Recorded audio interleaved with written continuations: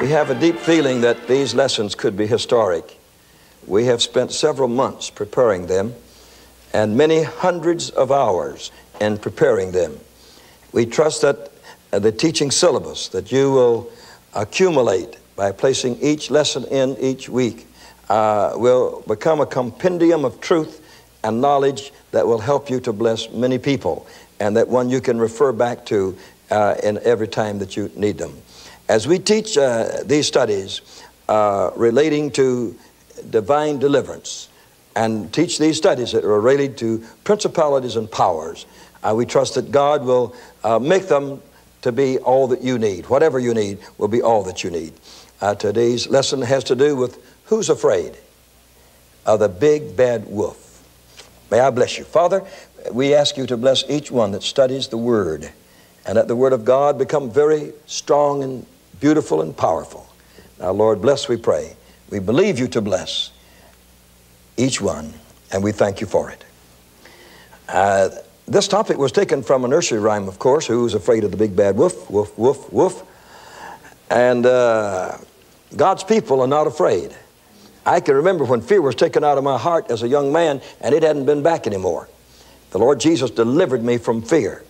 Now, if we're going to be afraid of the principalities and powers of the devil, then we are not going to be successful deliverers of human beings.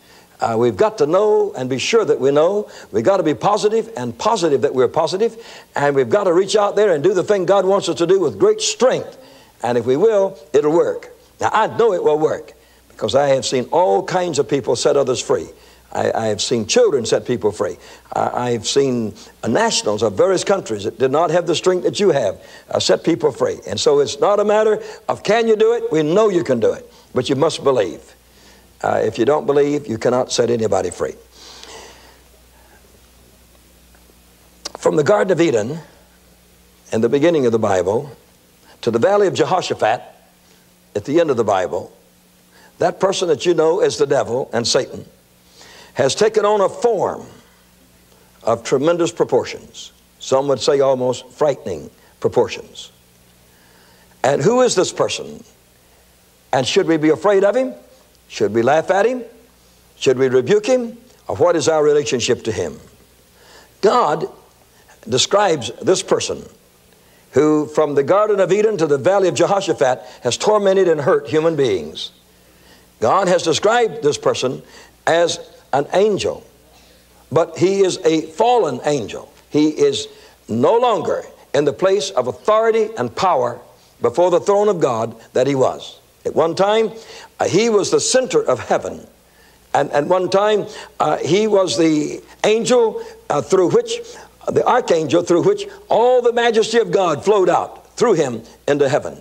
It's simply incredible, the thing that he had in heaven, and that because of his pride and his rebellion against God, he lost it.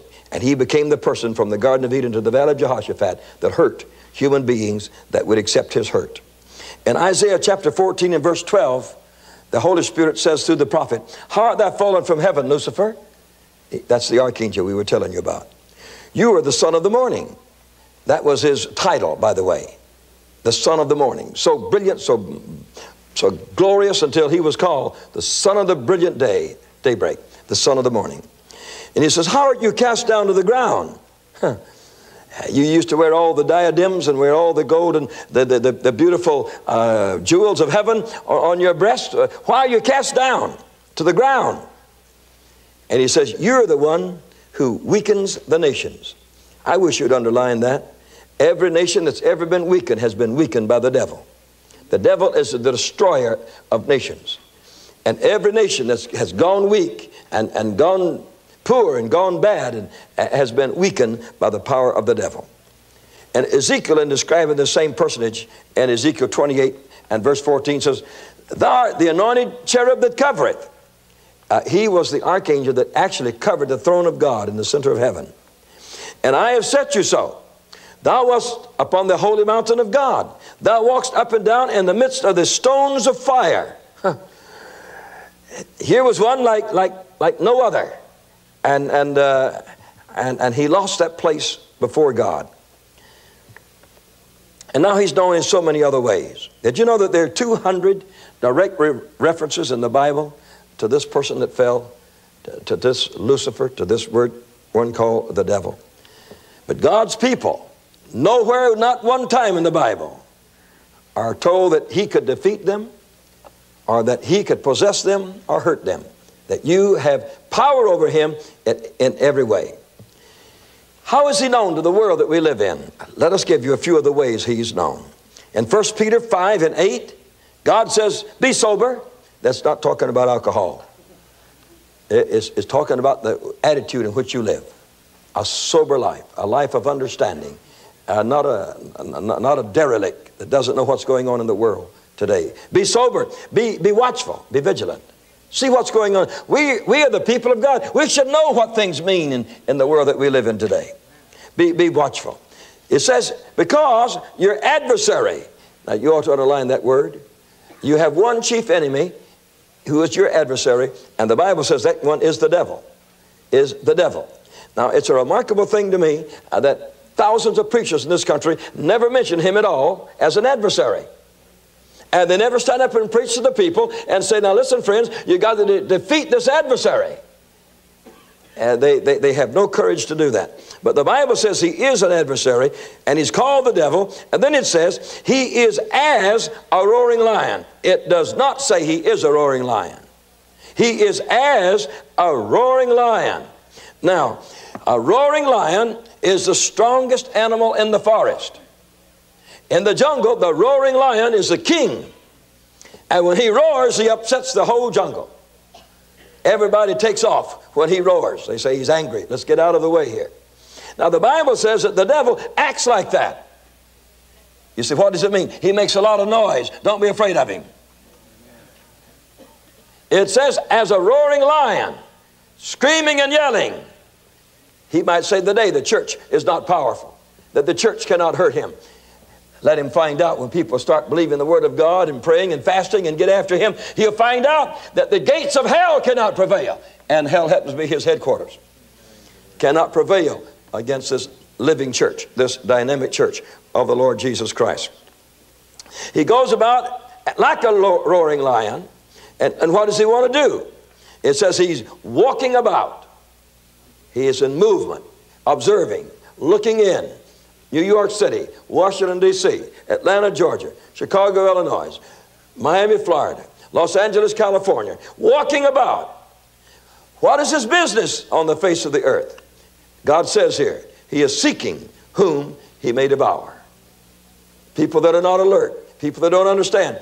He can bring things in our world today that we'll say, this is innocent, this is all right, and it's not all right at all. He's seeking whom he may devour. Paul says we are not ignorant of his devices, and we must never be ignorant of his devices. Can you say amen to that? Amen. So he goes about as a roaring lion. But God said something different about him. You will discover in this next line here in Genesis 3 and 1, where it says, now the serpent was more subtle than any beast of the field, which the Lord God hath made. And he said unto the woman, yea, hath God said, ye shall not eat of every tree of the garden? Here we have him designated as a serpent, as a serpent. And in 2 Corinthians 11 and 3 it says, I fear lest by any means as the serpent beguiled Eve through his subtlety, so your minds shall be corrupted from the simplicity that is in Christ. Which meaning that we today could be deceived just like Eve was deceived by the subtlety of the serpent. Now the word serpent there, as you can see, is from the Hebrew word anachas. And it means to hiss, it means to whisper, it means to enchant. The work of the serpent is to hiss, which means he's to frighten you. He is to whisper, to get your attention. And to enchant means to disillusion you and to deceive you. God doesn't want us deceived in any means by any modern thing. By any modern thing. Do you know a lot of us do things because the Joneses do? You better not. In these last days, the Joneses might be on their way to hell. And if you do like they do, and you dress like they dress, and you talk like they talk, you go where they go, you may go to the wrong place. It's better to live your life by the Word of God and to say, I am not living like somebody else. I am living like Jesus wants me to live. You'll make it for sure. You'll make it for sure. These are the embellishments of this big bad wolf that wants to frighten people and to hurt people. In the Word of God, he is called the prince of devils, or demons, or Beelzebub. Even the Lord Jesus was accused of this, of taking his place. In Matthew 12 and 24, if the Pharisees said, this fellow doth not cast out devils, but by Beelzebub, the prince of devils. And so they called Beelzebub the prince of devils. And they said that the Lord Jesus was doing this through the power of Beelzebub, who is the prince of devils. And so that's one of his designations and one of his names, as prince of all devils. Also, in your point number 4 on your lesson, in Matthew's Gospel, chapter 13, verse 28, and he said unto them, Jesus speaking, an enemy hath done this. The servant said unto him, wilt thou then that we go and gather them up? But he said, nay, lest while ye gather up the tares, ye root up also the wheat that is with them. There is one that is called an enemy has done this. Well, an enemy is a person that wants to do you bad. An enemy is a person that wants to hurt you. An enemy is a person that wants to do you wrong. An enemy is the opposite of a friend. Where a friend wants to bless, an enemy wants to hurt. And the Bible says that the devil is your enemy. Now, don't treat him like a friend now. And don't take him in and be hospitable to him. If he's an enemy, keep him on the outside. And be sure that he doesn't get close to you. And so the Lord Jesus said, an enemy hath done this. One of the most prevalent words that we identify Satan by is the word devil. It comes directly from the Greek language and sounds almost the same, but it's diabolos. And diabolos means accuser. It means slanderer. And we find that very graphically illustrated in the book of Job. And Job chapter 1 and verse 6, it says, there was a day. I would like to sometime teach you on a very particular thing. A number of years of my life, there were just 2 or 3 things that I couldn't get straight. I couldn't get straight who Jesus preached to in prison. It says he preached to the angels. I couldn't get it straight who they were. I couldn't get it straight who Melchizedek was. I couldn't get it straight who the sons of God were in Genesis chapter 6. And the sons of God who were in Job chapters 1 and 2. And I couldn't put all that group together. And suddenly the Lord showed it to me, you know. That there was the priesthood of Melchizedek, and Jesus was a priest after the order of Melchizedek. And they were the first religious directors on the face of the earth that God had here. And we see 2 functions they had. One is in Job, where they came up to report to God, and God said, well, how's my servant Job? Oh, they said, great, great, prosperous, like the full gospel businessman. Everything's going great, making a new million every day. You know, and they were the priesthood. In Genesis chapter 6, it says, when the sons of Elohim saw the daughters of red earth, or Adam, that they were fair, that it took of them wives. You know what the next verse says? And there were giants in the earth in those days. There were monstrosities with 6 fingers and 6 toes, maybe 2 heads. I don't know, 10 foot tall, monstrosities. And God says, I'm sorry I ever made man. What had happened? The priesthood had fallen. They were the ones that Jesus preached to. You find it right there, you know. When you're reading it in Peter and in Jude, they're the ones that sinned in the days of Noah. And so there's a direct link proving it to you that nobody has a second chance. And that he was only speaking to that created group of men that fell in the days of Noah. And Christ, in order to reconcile everything in heaven and earth, he went and preached to them. And that was the way he was able to reconcile them. And that Melchizedek was one that didn't fall. And he continued possibly until the time that God instituted Moses. He was, at the time Abraham came out of Ur of the Chaldees, he was already the king and the priest in Jerusalem. And so I cleared up a lot of those things in my heart when God showed me that number 1 priesthood on the face of the earth that remained in power until God chose his second priesthood, which is the Aaronic priesthood. So these sons of God, in my thinking, they are like Melchizedek that you find in the book of Hebrews 5, 6, and 7. They presented themselves to God, and Satan came. The Lord said, where you been? He said, going forth up and to in front. He said, and the earth says, have you seen Job? Oh, yes. You better believe I've seen him. God says he's perfect. God says he's upright. God says he fears me. He hates evil. And the devil answered back. He said, now, wait a minute here. It says, does he fear you for nothing? It says, you put a hedge around him, about his house, and about all that he has on every side. You have blessed him, and I want to assure you that the word devil, meaning accuser and slanderer, that the devil will accuse and slander every one of us, and some of the things that come upon you might not mean that you're bad. It may mean that you're very good. The Bible says until this day, he is the one that stands before God Almighty and accuses the brethren. He says, you're too good to her. You're treating him too nice. He's making too much money.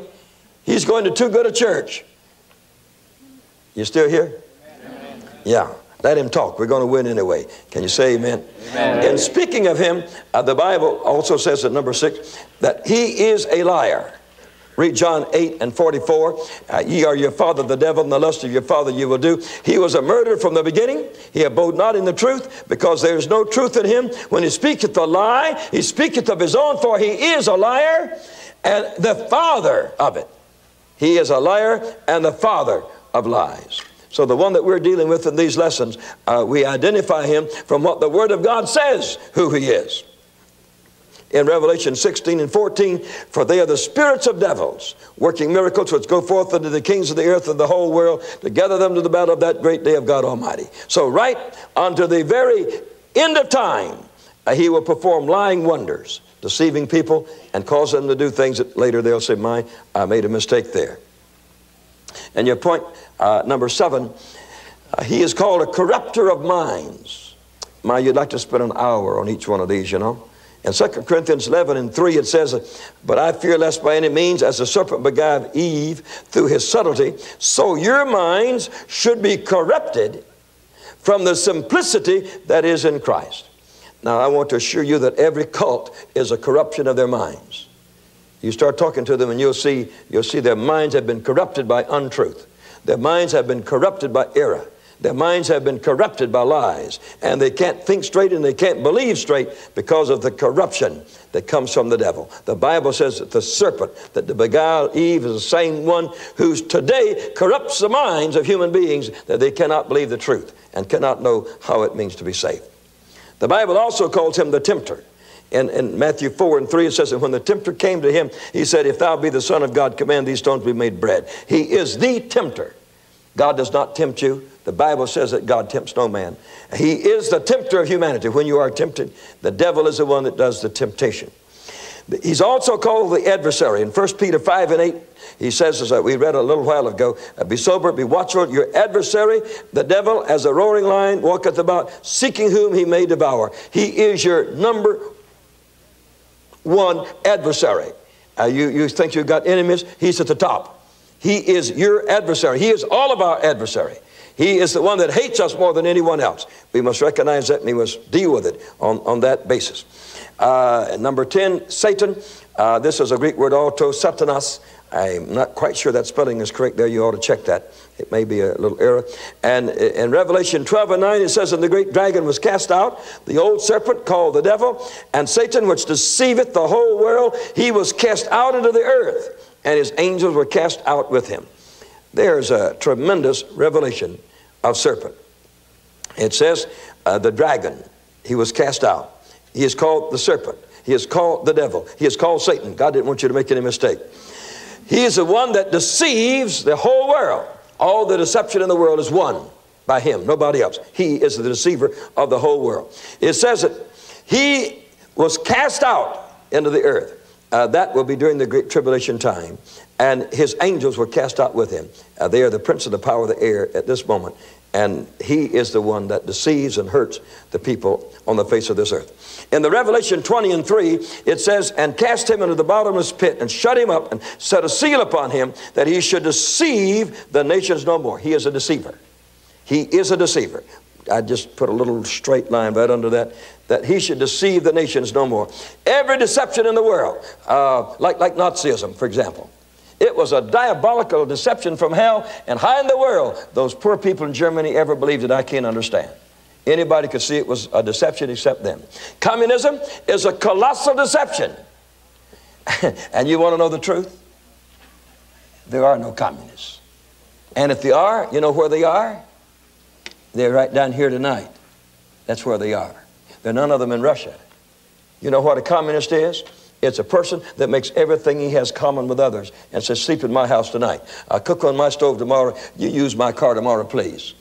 That's having everything in common. Now, that's the way they did in the first church in Jerusalem. That's where it first started, right there in Jerusalem. But a sinner can't do it. A sinner always, without exception, he is selfish. I came across Russia and Siberia, and a few soldiers were up in the first class with us, where we were. The common Russians were back in boxcars that had no heat in them. Well, it was only 72 degrees below zero, and they had no heat. And when the train would stop to get rewatered and refueled and so forth, I'd walk back there. And they would take little coals and heat a brick or something on it and pass it around to let their fingers touch it, to keep from just almost freezing to death. There was certainly nothing common over there. We ate up there with white tablecloths and a lot of people waiting on us, and these military men ate up there with us. But there was no common Russians up there at all. There is no communism in Russia. There's nothing common over there. It's a military subjecting the rest of the nation and making slaves out of a whole nation. But there will come the time when we'll have all things in common. Amen. And that's when Jesus is King of Kings and Lord of Lords. We all will have a fair share, and you better believe it. Glory be to God. If you're glad for it, say amen. Amen. I'll be glad when the deceiver is put down. He shall deceive the nations no more. And I'm glad that thing will all be finished. And your number 12, he is called the dragon, and we understand him as that. And number 13, he is called the wicked one, and that is a good name for him. Matthew 13:9, the Lord Jesus gave that. When anyone heareth the word of God and understandeth it not, then cometh the wicked one. I'd underline that little right in there if I were you. The wicked one. He is the wicked one.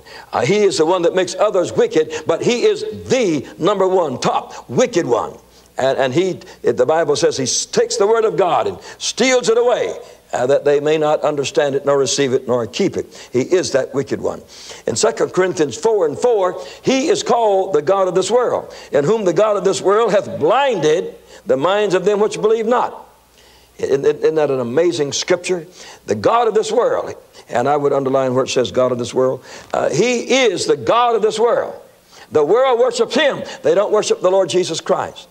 And when people worship idols, they're not worshiping their idols, they're worshiping the God of this world. The idol is only a reflection that they can see with their eye, but inside it's the God of this world. And the Bible says the God of this world is the devil, is Satan. And he has deceived the people of this world. And number 15, in Ephesians 2:2, wherein in the time past you walked according to the course of this world, according to the prince. The Bible says he is a prince. He is a prince of the powers of the air. His throne is somewhere in the heavenlies. It's not upon the face of this earth at the moment. And that's the reason he hates television so much. We invade his domain with television, shooting the gospel right straight through the middle of it. And he can't do a thing about it but just get hurt. Glory be to God. But he is the prince of the air. He is a prince. In Matthew 12:24, he is called a king. He is a king, but by Beelzebub, the prince of devils. And number 17, a modern society is being bombarded by demonic and satanic superstitions and aberrations. Such as black cats, curses, broken mirrors, time of the moon coming up and the moon going down, astrology and tarot cards, and all of these things. Now, from a child we have sung the little chorus, "Who's afraid of the big bad wolf?" That is the big bad wolf that we're talking about. And that's the way we are describing him. And the bad wolf is a predator, you know. He is a killer. He is a destroyer. And we understand him for that. He destroys his enemies. He has no mercy. But we do know that in the Lord Jesus Christ, there is no power he has to hold back the strength that we have to destroy him. So in this lesson, we're studying Satan as a fallen angel, as a head of the principalities and powers of the netherworld. And we must illustrate that the church of the Lord Jesus Christ will have to show this generation that we are not afraid of evil of any category. I would just love to stay right with that for a long, long, long, long time. That the Lord Jesus Christ's church is not afraid of any evil on the face of this earth. I'll predict to you, the time will come when God's humble servants like us will go into the insane asylums, and they'll come streaming out those doors with clear minds. That we'll go into the penitentiaries where they've got men locked in pits because they're like animals, living in there naked, with slop thrown under the thing for them to eat like animals. That by the power of God we'll set them free, and they'll come marching out of there singing the hallelujah chorus. We're not living in the dim, misty time when God can't do anything. The glorious church of the Lord Jesus Christ in this last few moments is going to be more glorious than it has ever been in the history of mankind.